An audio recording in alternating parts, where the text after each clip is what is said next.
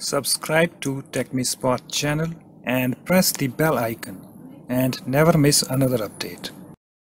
Hi guys, in this tutorial I'm going to show you how to become invisible in Skype app on Android. Okay, so first of all you have to update your Skype app if you haven't updated it. Okay, so for that just tap on this Play Store and just do a search for Skype.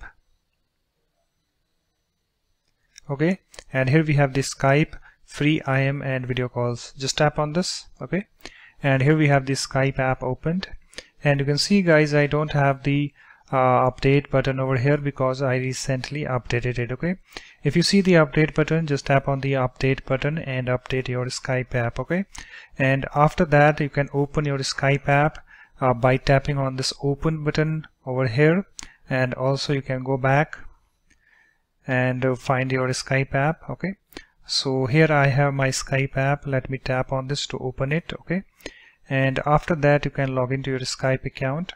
I'm already logged in. Okay, and after that guys, at the top you can see I have this little green dot, okay, in my profile picture.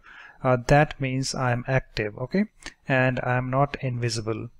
So in order to become invisible in Skype app, just tap on this profile picture at the top in the middle. Okay, so I'm tapping on this profile picture, and here we have this active. Okay, current status I have.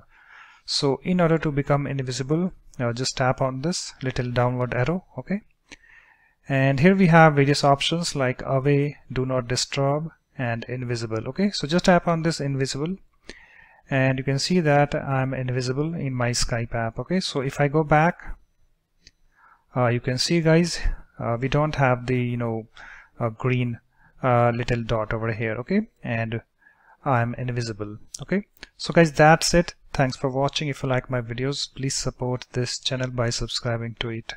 Thanks. Bye bye.